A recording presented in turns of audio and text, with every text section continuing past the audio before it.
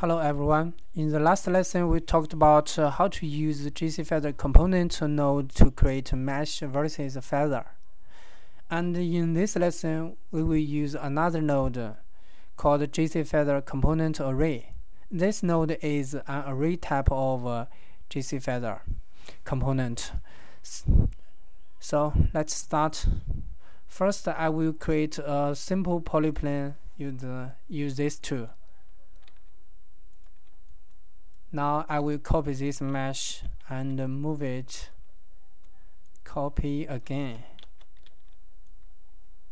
Okay, now we have four meshes. Select these four mesh and I will combine them. Delete history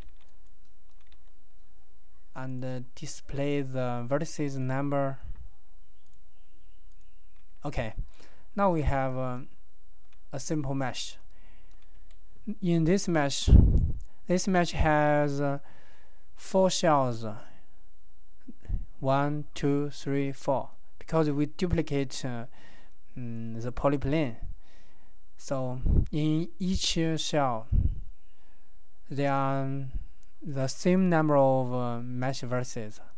Now select this mesh. I will create a mesh component array. Now select this node, open it in the attribute editor. I will copy it. First I will input this attribute 5 clone 9, and now you see we have lots of triangle locators. Now this attribute work step 15. Okay, now we have 4 triangle locators. Each shell has one triangle locator. Select the triangle locator and create a component array jcFeather. Now we have 4 feather shapes. Select this node and click the library. Click this button. Now in this mesh we have 4 feathers. This node, the jcFeatherComponentArray node, this node is used to create lots of feathers in one node and in one mesh. Okay, now I will explain how this node works. Select the triangle locator, open it in the attribute editor.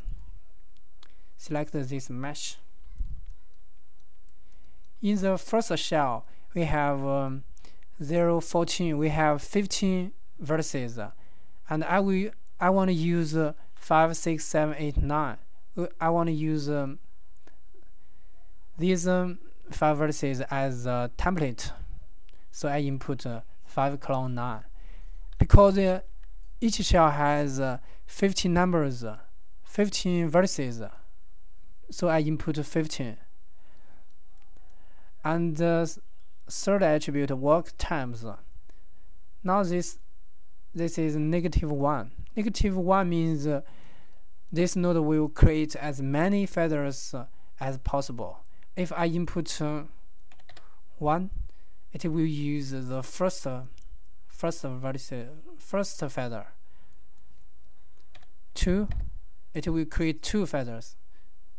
3, it will create 3 feathers. 4, it will create 4. If I don't know how many shells in this mesh, I will input -1. This is equal to 4.